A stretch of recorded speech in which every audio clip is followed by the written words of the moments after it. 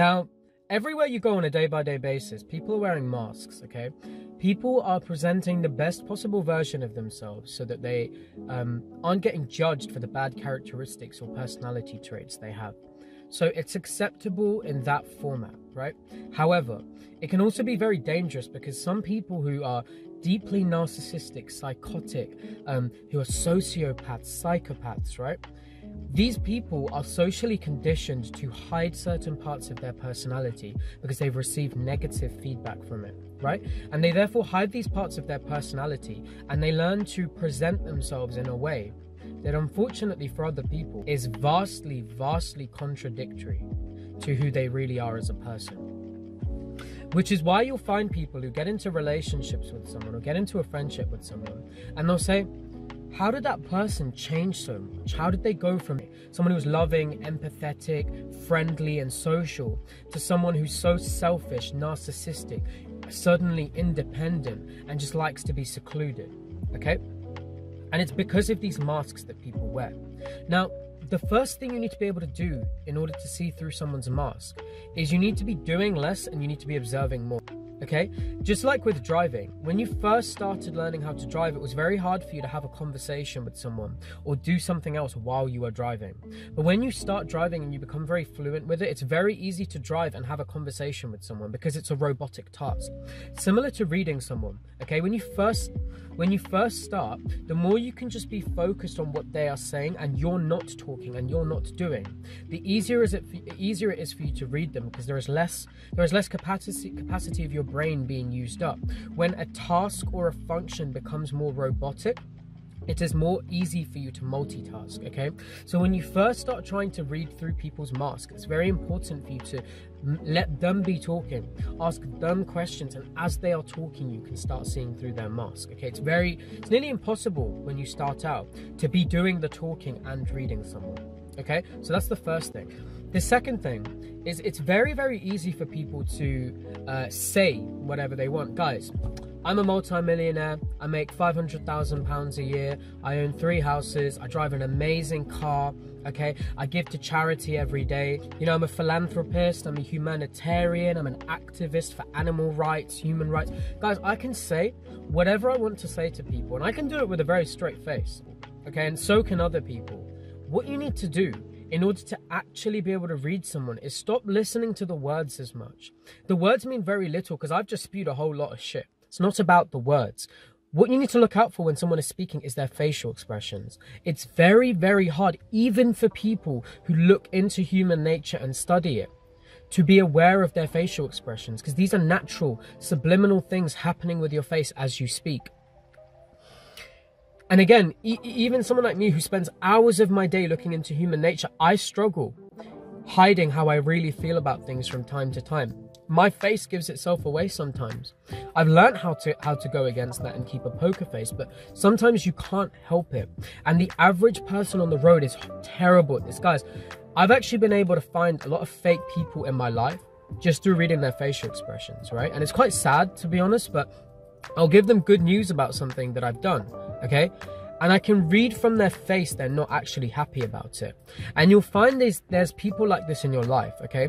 They are embedded into your social circle. Some of them are even embedded into your family, okay? And they want you to do well, but never better than them. Their relationship to you is essentially a relationship that's centric around them being in the superior position to you, okay? And if you are doing better than them, they cannot handle it. It makes them uncomfortable because that's not the premise of the relationship they've had with you for a long time. And I've unfortunately had to discover this. I've told certain people, I can think of 2 people off the top of my head, positive news, and I can read from their face they're not happy about it. People cannot hide this stuff, right? Especially not to someone who looks into this stuff as much as I do. But you don't need to look into this stuff as much as I do to be able to read this, okay? When you're giving someone positive news, guys, it does not take a genius to work out from someone's smile, from someone's eyebrows, from someone's cheekbones, whether the smile is genuine or not, Okay, you'll tend to see a full smile extends a lot more than a fake smile. You'll tend to see a full, real, genuine smile will have a lot more involvement with their cheekbones and their jaw than a fake smile, which is just purely the lips, and it doesn't extend as much as a real smile does. Practice this. Look in the mirror and do a fake smile versus a real smile, and you'll notice the differences. A real smile I want you to do by thinking of something that makes you laugh, right? Thinking of something that makes you happy, and do a real smile. And then do a fake smile, and you will see the differences. And then observe this in other people. Okay? So you'll be able to observe through people's facial expressions how they really feel about a situation or how they feel about you in certain circumstances. People's facial expressions are very telling. Okay? And also, if you're in a group dynamic and someone is talking and someone else is looking at that person talking, by observing how it is that they're looking at the other person talking, you can really tell a lot about the relationship they have together, okay? Or how that person observes the one who's talking. You'll be able to tell this stuff. And again, I don't even need to teach you the subtleties. You know human nature. Do you know why you know human nature? Because you're a human. Observe how you do things and you'll be able to tell. Like, I do this from time to time too, right? I'll be listening to someone talking, or I'll be in a conversation and I'll notice something happening with my face. I'll notice I've moved my cheek a certain way. I'll notice I've, expanded my eyes, and I'll think to myself, why have I just done that? And then you notice it in other people, and it draws a parallel, right? So watch people's expressions when you are talking to them, and watch people's expressions when someone else is talking to them. It's very telling, okay? Number 2, something else that doesn't lie is your voice inflection.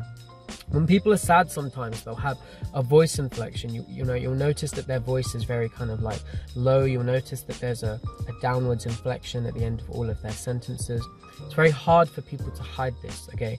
When someone is trying to pretend like someone they're not, or someone trying to pretend they're in a mood that they're not, again, the facial expressions, the voice inflection, and sometimes the eye contact with people who aren't seasoned at lying is very, very giving of how they actually feel or how they actually are as a person. Okay, now the last thing I want to touch on in this video, because it's kind of like an introductory into this, it's a massively big topic, guys. Some people dedicate their entire lives specifically to this topic, okay? And I've touched a lot into it, but I want to do so much more studying before I do the follow-up videos to this, okay? Because I have only probably put in like 50 or 60 hours into this specific topic versus other people who, again, who have dedicated their whole life to it. So I want to study it a lot more before I give you guys a subsequent video to it. But the last thing is to focus less on the words as the previous statement I made, but more on people's actions. The contradictory action to people's words means so much. Okay, so what I mean by this is, if I tell people I'm very relaxed, I'm very calm, I never freak out, I never get angry at people, okay? And then you one day see me exploding with anger, okay? And you see all this like negativity and toxicity and aggressiveness coming out of me. That is far more telling than the words I said. Again, people can say whatever they want, guys. Stop paying attention to people's words. People's words literally mean absolute shit. And the reason is because your words can literally say anything.